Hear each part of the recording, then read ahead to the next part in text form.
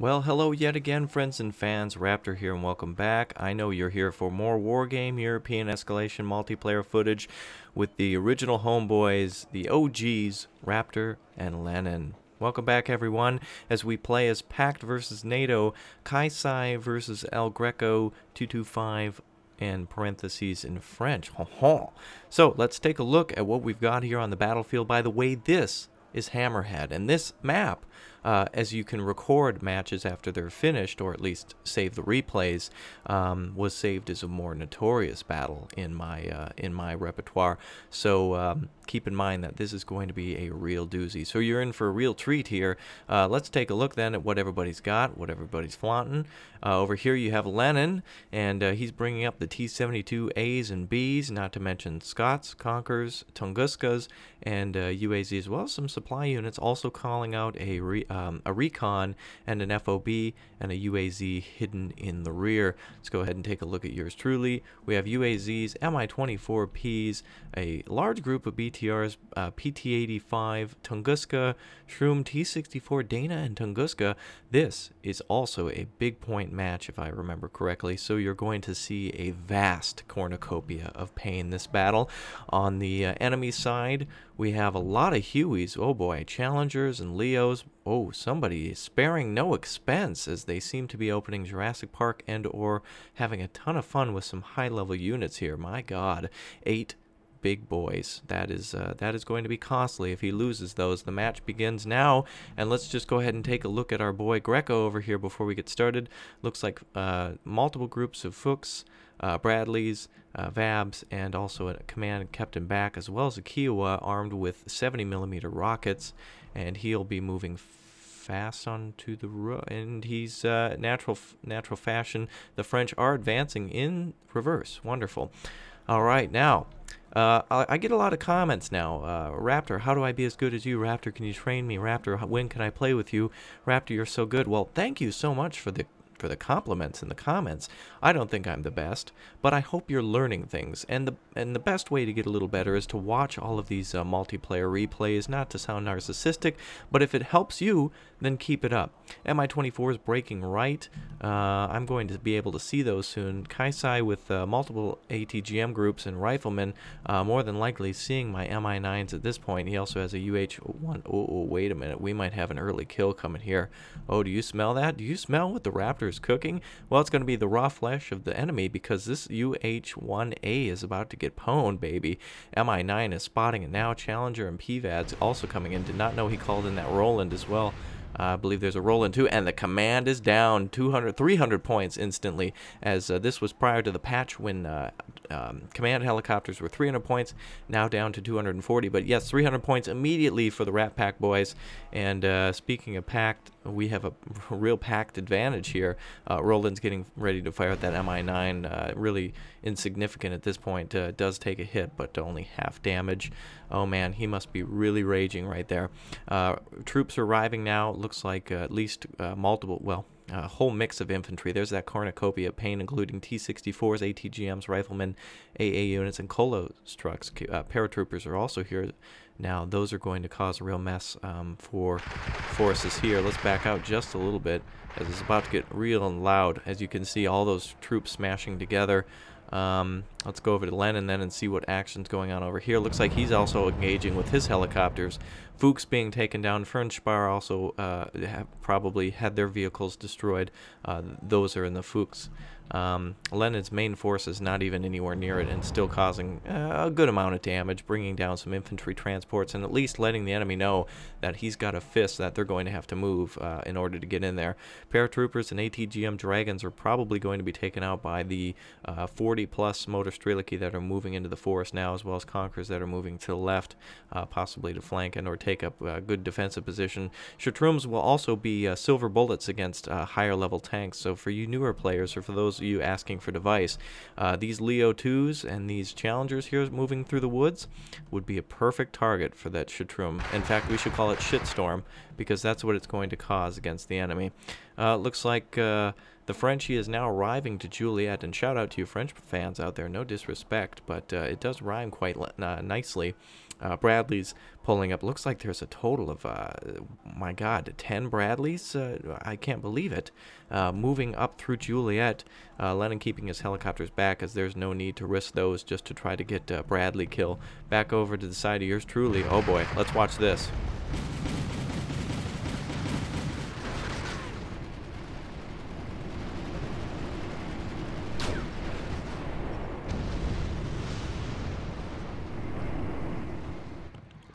Leo's up on the hill opening fire on a lot of the infantry that were in the woods. It looked like some basic infantry. Paratroopers now being engaged by Motor Strelicky.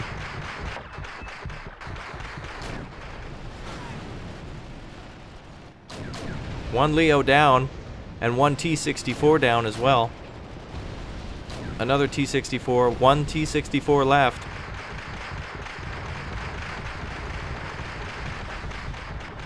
Looks like the enemy now has the advantage in the field, but wait, what's this? Mi-24 opening fire now, baby. Oh boy. Uh-oh. 2 Leos down now, packed at 765, NATO at 436. Look at all of this. The enemy has been encircled by some type of a crescent moon formation, at least trying to draw them out to the right here, where the helicopters are just waiting. Roland now pulling up. Roland firing at the Mi-9, which will probably be taken out. Challengers there. A lot of big boys right there. Shaturum just waiting to see if he can get a shot on them.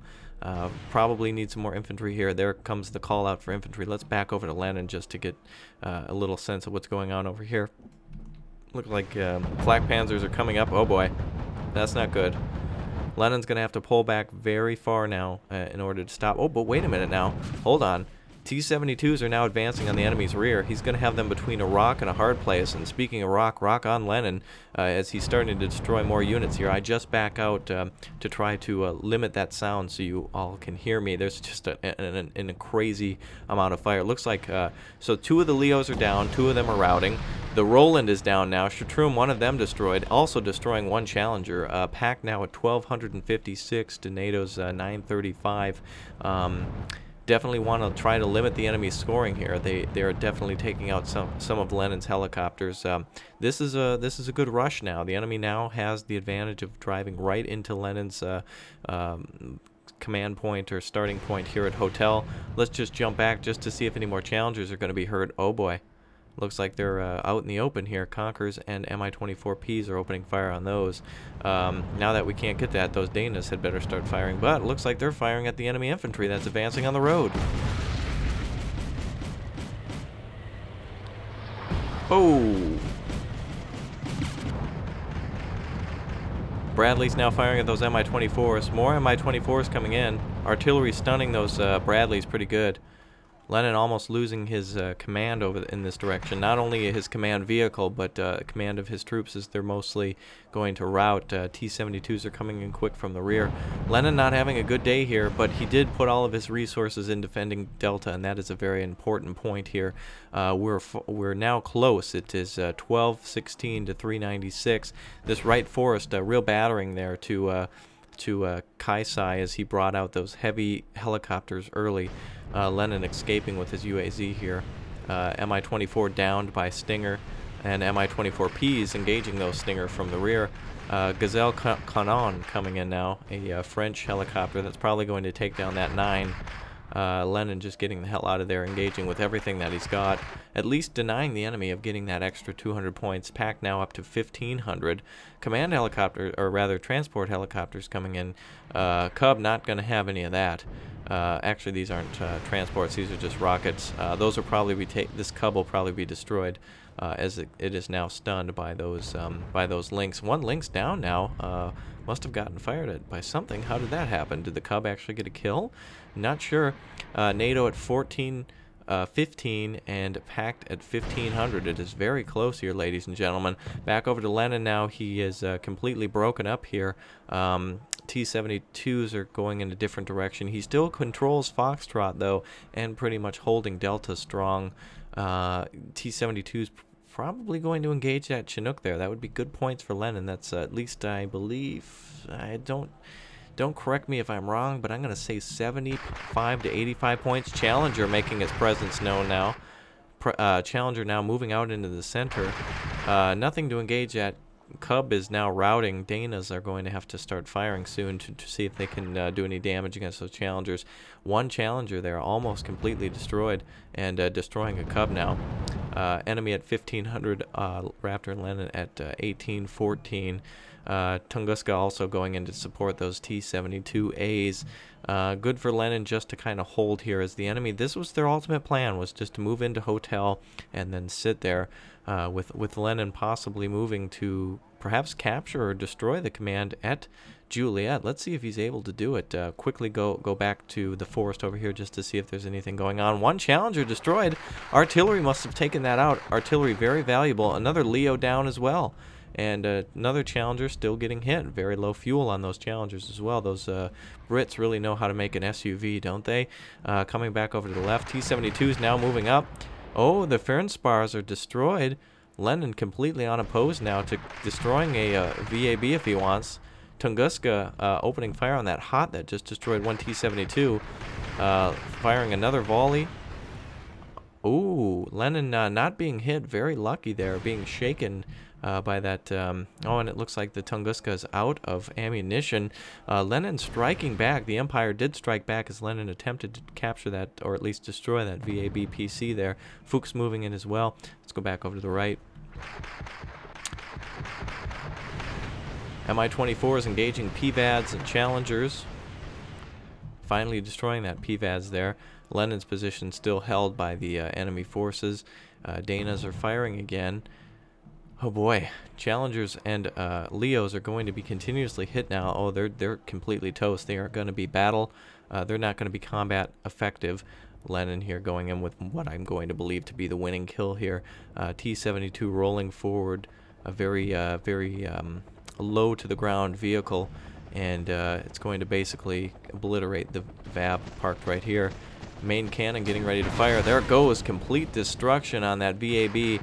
Gazelle moving in to try to fire with nothing. And the Gazelle being not even damaged by that. Very interesting. Let's go over here to the challengers, see if those are destroyed at all. 20 minutes left in this battle. Not exactly sure if it'll last that long. Leos and challengers still being damaged by that artillery fire, routing even in some certain situations. Let's go over here to hotel. Looks like the enemy forces might be regrouping around the FOB, and Lenin taking advantage of that. No, rather Raptor. And no, just Raptor seeing yours truly, seeing that opportunity to engage a lot of those enemy forces, and doing so, Bradley's pushing forward with those Mi-24As and will probably be able to destroy those, or at least get them to be shaken. Artillery coming in as well. Ooh, snap dog. Very good to have that artillery support there, very close to artillery. Gonna get a lot of points from that. 2,400 now for Pact and 1,800 for NATO. Artillery is just going to come in and eat those troops alive. Dana artillery very effective and continuous fire. Mi-24Ps and Mi-24As are now moving closer in on that infantry. Bradley, let's see if it's going to get hit. Oh, no, missile breaking off, but those vehicles are now routing, and Greco himself has surrendered. Lenin cleaning up around Juliet and looking for perhaps that roll in there. Left flank devastated. Lenin holding the center. Nicely done. He, even though he lost his rear position, he still held the middle of the field, and that is extremely important because without Delta, the enemy's not able to bring in expensive units, and without Juliet, they're not able to bring out units at all. They'll have to bring them out from India, where the enemy is now bringing in HOTS and Kiowas to try to do selective strikes on big boy units. Unfortunately, there's not much for big units on the battlefield other than the T-72As, which are moving in, but they also have Tunguska support, even though they're not supported by, even though this might not have missiles, it's still deadly on the field. Especially if Lenin's able to refill those. BTRs are sitting next to those challengers. They can't see each other, but you bet that I know they're there. Going to continue to engage Cassie now at the bottom. Now, keep in mind this was formerly the this was Greco's forces, but he gave up after coming under continuous fire from those Mi-24s. A completely failed flanking. He did go around Lenin's forces to try to get to Hotel, but with no objective, possibly trying to destroy high-level artillery. But with Lenin having most of his forces in the center, it would have been smarter for the enemy to try to push into Foxtrot, then possibly Hotel, and then also to artillery what was left around Delta if they were able to find it. Lenin completely controlling this position now. T-72s Conquerors, T-72As, 2 of them, and Ural trucks also here. Lenin will probably be able to fight that Bradley off no problem. Especially with his own Conquerors, causing a bad fur day for the enemy. Kiowa now looking for any units around those Leo, or around the Challenger, the Leo. Only 2 of those units left, badly damaged and out of fuel. Very, very poor. Bringing in 8 of those to try to bring dominance to the battlefield, but bringing nothing but a huge paycheck payable to the Soviet Union, and payable in direct to rubles, my friend. Artillery now looking for the command, possibly here. That's what that artillery is coming down for, just to try to end the game with a little bit of mercy. Kiowa now out of ammunition. Actually, it does have a Browning 12.7, what is it, 12.7 millimeter. Critical impact on the ammo box. Helicopter goes down from the intense fire from those 2 BTRs. PT-85 also doing a little bit of scouting on that unit. PT-75, a very interesting Russian unit. Let's take a look at it real quick. Scout unit. Also looks like it's shell shaded here. Almost couldn't pronounce that. Very cool unit, very nice battle tank. You could actually bring those up in groups of 4 and they'd be able to effectively engage the enemy forces. Now, speaking of engaging enemy forces, Mi-24 Ps and As are now looking for those Leos and Challengers, as well as any stragglers. The enemy really only having, let's see, looks like just Bradley's left in Hotel, which we're not going to touch since they're in those heavy forested areas, and the Gazelle in the back, which might be trying to do a little bit of operation against, and it's a hot one, by the way, which means it has 4 very accurate Scalos missiles on them. Unfortunately, if it's back there, it's not going to be able to engage, and there's no real big targets for it. Lenin now moving around. No, Raptor again. Geez, I should start giving myself more credit. Usually I'm on here raving about how brilliant Lenin's attacks are, but this time it's yours truly. Lenin regrouping now, capturing Juliet, and regrouping with T-72As, T-72Bs, and the remaining forces around those areas, as well as resupplying his men with 3-year-old trucks. Yours truly also arriving with the helicopters to do a little bit of damage in India. This will probably be our last assault unless we get a kill over here, which I just saw a unit be destroyed. There was something destroyed over here. I'm not exactly sure. It just gave me a little X, so it might have been a small scouting unit, perhaps. I'm not exactly sure. I might be wrong on that. Maybe that's where he was calling out a new unit.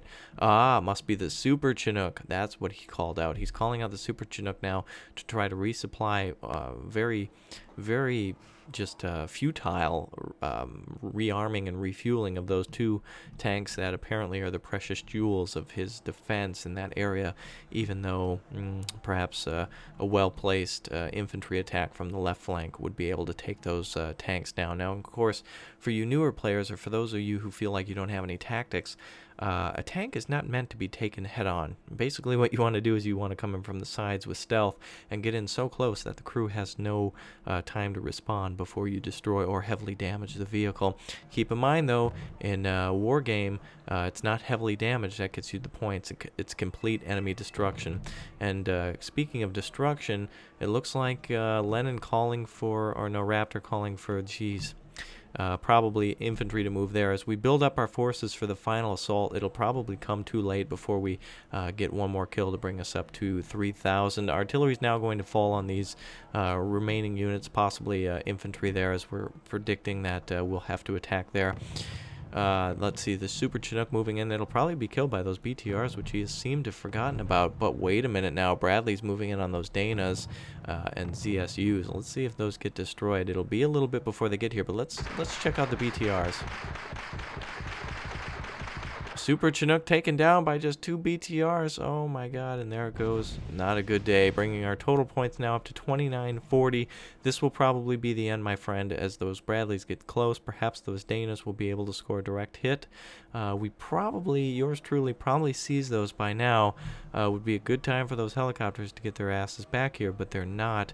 Leo, wait a minute now. Leo moving towards those BTRs. Maybe this PT-85 will get a nice shot off on the side of the Leo. Both of them engaging each other now. Leo not able to fire yet. Oh, taking out that recon unit, but he did take a good clock to the nose. Leo 2A4 now on 1 note of health. The Challenger completely out of ammunition. They're basically not even in the fight. As those Bradleys were spotted and the FOB is captured, Dana and Tunguska getting out of there. ZSU, no big deal. Those are probably were 25 points each. Bradley also moving in a little closer, possibly trying to find that UAZ that's fled. It would be good to stop at this point and call out reinforcements and then just continue to flee. The enemy now bringing out their... this will be the end of the battle then. That hot will be seen by the Tunguska, and it will probably engage, or perhaps the Leo. Looks like I chose... Oh, there we are, Tunguska there. I forgot about that one. Seeing the Gazelle right in front of its nose, and this will be the end of the battle, ladies and gentlemen.